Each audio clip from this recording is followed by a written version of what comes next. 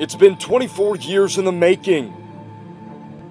The quarterback to last lead the Hoosiers to a bowl victory, Trent Green, in the 1991 Copper Bowl against Baylor. And Green would go on and have a Pro Bowl NFL career.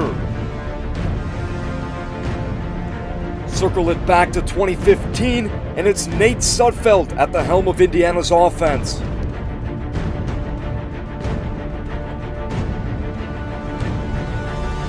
A pro prospect himself, Sudfeld owns the school's all-time records for passing yardage and touchdowns. And while those accolades speak for themselves, they can only carry a legacy so far.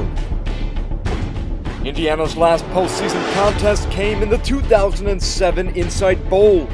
The result would favor an Oklahoma State team stocked with NFL talent.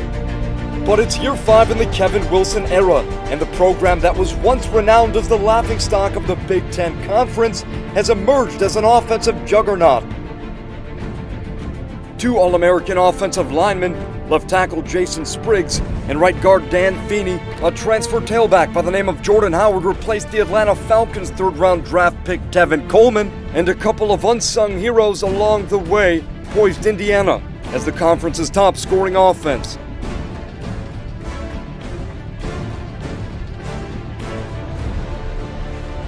The venue is Yankee Stadium in the Bronx borough of New York City, and under these bright lights, the Indiana Hoosiers and the Duke Blue Devils, 2 basketball schools, play football in a baseball stadium.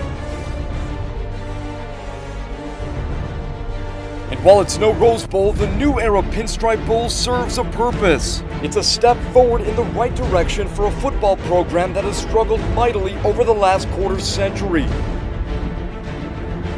Indiana and Duke squaring off in the 2015 New Era Pinstripe Bowl.